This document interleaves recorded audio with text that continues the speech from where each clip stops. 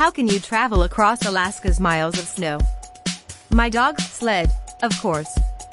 The native people of Alaska's icy terrain have been traveling by dog sled for hundreds of years. Dog racing is such a part of the state's history that Alaskans hold an annual event, the Iditarod, dubbed the last great race on Earth, a competitive dog sled race over 1,150 miles, 1,850 kilometers, of sub-zero terrain.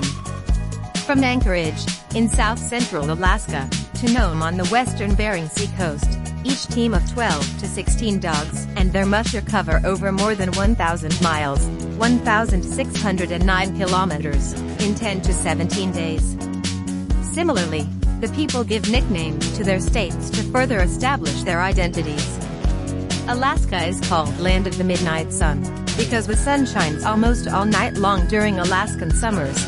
Colorado is nicknamed the Centennial State because it became a state in the year 1876, 100 years after the signing of our nation's Declaration of Independence.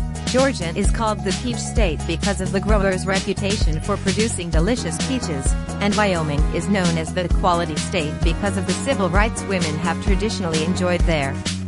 In addition to naming their states, founders design a flag, using colors and symbols that have special meaning. They also choose mottos, words or phrases, often in Latin, that help express the state's character. For example, New York's motto is Excelsior, Latin for ever upward. Oklahoma's motto, Labor Omnia Vincit, means labor conquers all things. Another important emblem is the state seal, which is placed on all official documents and usually bears the state motto.